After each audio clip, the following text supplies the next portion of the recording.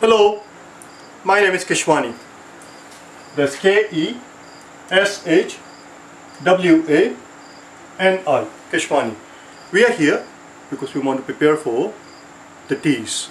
We have been solving math problems out of this book here, the study manuals for the TEAS. If you do not own this book already, purchase one immediately. You're going to need it. The problem that we are about to solve is the one that you will find on page number 81. Please turn to it. Page number 81, and today is our lesson number 29. Let's take a look at it. Lesson number 29 on page 81.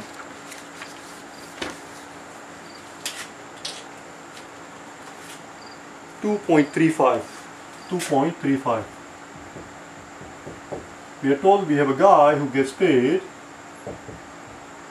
He gets paid $10.20 per hour. We are also told that each straw weighs 1.2 grams. As you can see already, the plot is thickening quite rapidly. We are also told that the box of 50 is supposed to weigh, or rather, we are told that the box of 50 weighs 58.8 grams. Should he approve the box? That is the question of the utmost gravity that this gentleman must address. You understand?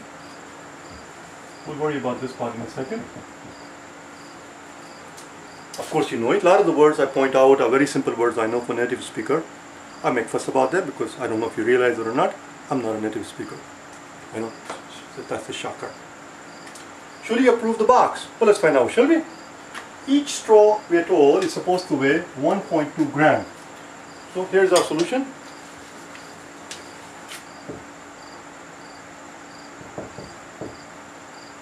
One straw, one is supposed to weigh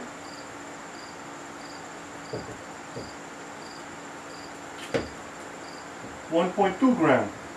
Well, if one is supposed to weigh 1.2 grams, that tells us that 100 should weigh 100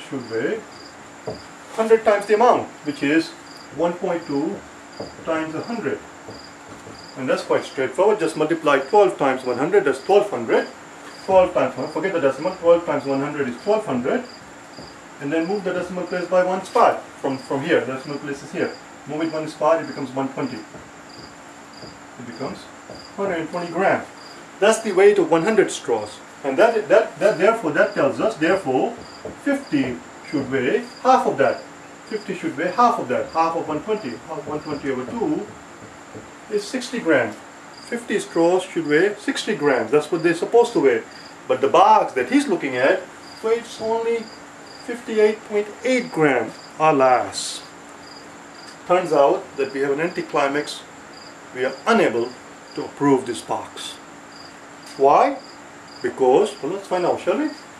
We're supposed to weigh, this is the box is supposed to weigh 60 grams. The actual box weighs 58.8 grams. How much short are we? We are short 1.2 grams. What do you suppose that is? Well, 1.2 grams tells me that I need one more straw. Oh my God, we only have 49 straws. The $1,000,000 question is, what was all this muck about? What was all that about? That he gets paid $10.20. But that was irrelevant. That was unneeded, unwanted, unrequired, unnecessary, unwarranted. It was just there, just to fill up the space. Let's learn this word, grave. Shall we? Grave has obviously the first meaning. We are not using it here.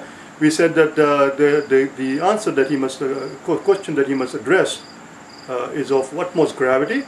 Gravity in the form of a noun, gravity, of course, in seriousness. A grave matter is a serious matter. We covered this thing on day number 22. On day number 22 of our vocabulary lesson.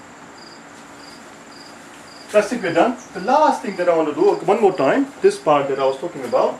I don't know if you're interested in working on your vocabulary or not, but for whatever it's worth, this part that is given to us, is,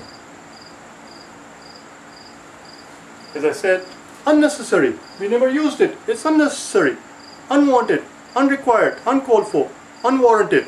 It is superfluous. We don't need it. It's just there to fill up the space. This part that we see there is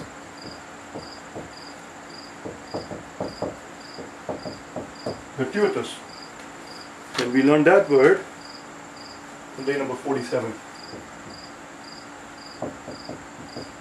As I always tell you, it does not hurt to improve your vocabulary.